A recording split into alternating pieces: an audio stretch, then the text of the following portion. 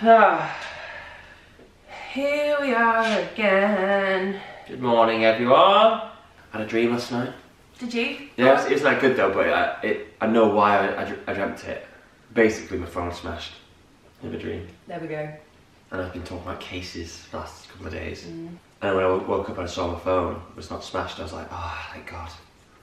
So funny, that feeling, isn't it? It's weird, isn't it? So weird how your brain can convince you that something was so real. It's like when I've had a dream that you kissed someone else and I've woken up and been angry at you for like a day. I know. I never get that. It's because you don't get rid of the feeling, but you still wake up with the feeling that it actually happened, and so you just need a moment for that feeling to go away. Yeah, but you should be happy that it didn't happen. That's what I wake up if I'm like, say a family member's dead, and I'm like, then I wake up and I go, oh my God, thank God that was a dream. That was horrible. I know, but you can't be angry at your family for being dead. Yeah, I guess so. When someone's like upset you in a dream, it gives you that feeling of being upset at that person. So when you wake up, even though it's fine, you still, that feeling is still like your stomach's still sort of sunk. I had a dream last night. I can't remember what it was. Oh no, I remember. I had a dream that we were burgled. And I woke up at like 5 AM and like made sure all the alarms were on. What, you actually woke up at 5 AM? Yeah. Oh, did you? No way. Yeah. I woke up because I think I woke up in my dream hearing that we'd been burgled. And I came downstairs and like the TV was, like everything was gone. And so then I actually woke up at 5 AM and made sure all the alarms were set. No way. I feel like I've not been sleeping as well as usual because I'm not exerting the same amount of energy as I usually would during the day. Yeah. So at night time, it's not that I'm less tired. Well, I guess it is that I'm less tired. Like I get to sleep fine. It's not that I'm lying there awake for ages. I just don't sleep. Like the actual quality of sleep isn't the same. It might not be down to energy. It might be just down to like everything that's going on in the world. Maybe. It might be just down to like the anxiety, like the change of structure of your life. Maybe. I bet a lot of people out there aren't really sleeping that well. Last night I was looking for, before we went to bed, I was looking for like weights to keep like, to do some like weights basically at home, like dumbbells and stuff. And they're all gone. Are they? Yeah, they're all of them are really like, it's really hard to find. So on Amazon, for some weird reason, they're either like stupidly expensive, like I'm talking like £300 for a set, which is ridiculous, or they're just rubbish, like ones where you just put water in them and stuff like that. And it's really hard to find a good pair of dumbbells. That's really weird. But I think maybe a lot of people are just like, because people are exercising from home. Yeah. We're like, right, just buy everything. Yeah, maybe. So people probably have loads of dumbbells at home now. I'd love to know what the weirdest thing someone's bought because of this isolation. Because some people's brains do work in strange ways. Oh yeah, maybe like a canoe or something. Yeah, like something really weird. Yeah. I'd love to know. Well, like I said a couple of videos ago, I think the toilet paper thing weirded me out. Yeah, I was just thinking that, like, are we going to look back at this and call it the toilet paper famine? Well, Andrex, you know, the people who make toilet paper, like... Yeah. And hand sanitizer. They're literally printing paper. Money. I couldn't believe it. There was one day, it was the day after, because I did one day of the Cinderella workshop before it all got cancelled. And I popped into the big Boots in Piccadilly Circus just to get toiletries and see if I could find any hand sanitizer. And they were keeping it behind the counter, so there wasn't like, they weren't allowing it on the shelf so that people couldn't just grab it. Yeah. So when you went up to the counter, you had to ask for hand sanitizer and then they'd give you 2. And they were like 70p each. But I remember being really chuffed because loads of people were going in and looking for hand sanitizer and then not finding it and leaving.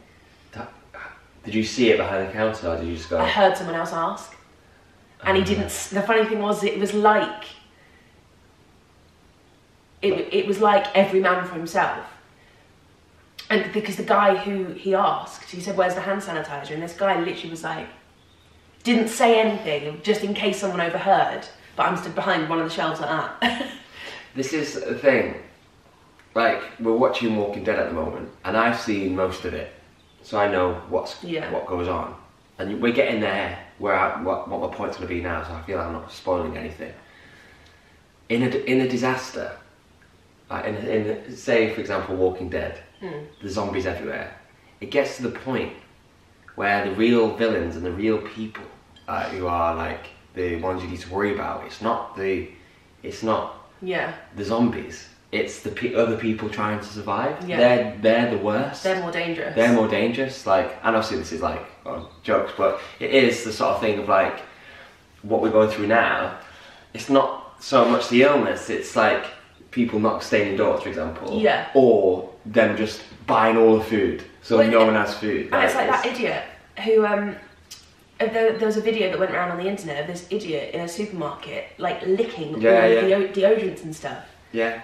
So it's actually the people who are actually the worst. It's just the people who are down to like spreading it. Yeah. Who are just being thoughtless and careless and idiotic. Yeah, it's crazy, right? But I always find that interesting about Walking Dead. Like, that is actually true. Like the villains and the people, or the people who like actually do the most damage, are actual people who are living, who are surviving, but they do it because they're scared. Yeah, crazy. Crazy. I made breakfast yesterday. You did. After doing this first vlog. Yeah, it was good. I made my first hash brown, which is pretty easy to make, but I feel like I got the ratios wrong and I want to do it again now. But now I've done it. It's like anything really. Yeah. It's like making like your first pancake, I guess. Yeah. Or your first omelette or whatever. I was thinking about making pancakes. Like because I made it, tasted it, because I made it, it's pretty simple. But just like the ratios and stuff. And yeah, I definitely want to do it again. Yeah, so it was like, if anyone wants to make hash brown, this is what I did. Grated potato, grated onion. You gotta squeeze all the moisture out as much as possible, because then it'll get soggy. You don't want a soggy hash brown. No. A bit of Cajun. Was it Cajun? I can't remember what it was. No, cayenne pepper. It's a bit of spice, salt and pepper, in the pan.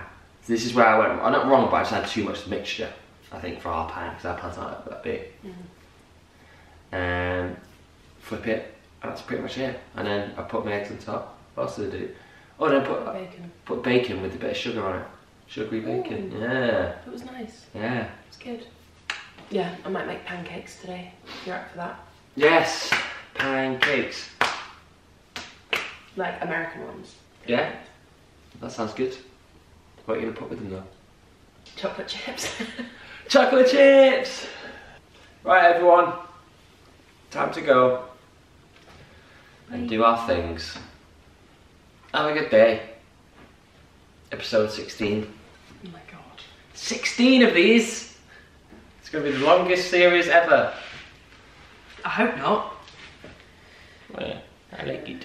Right, bye. Bye.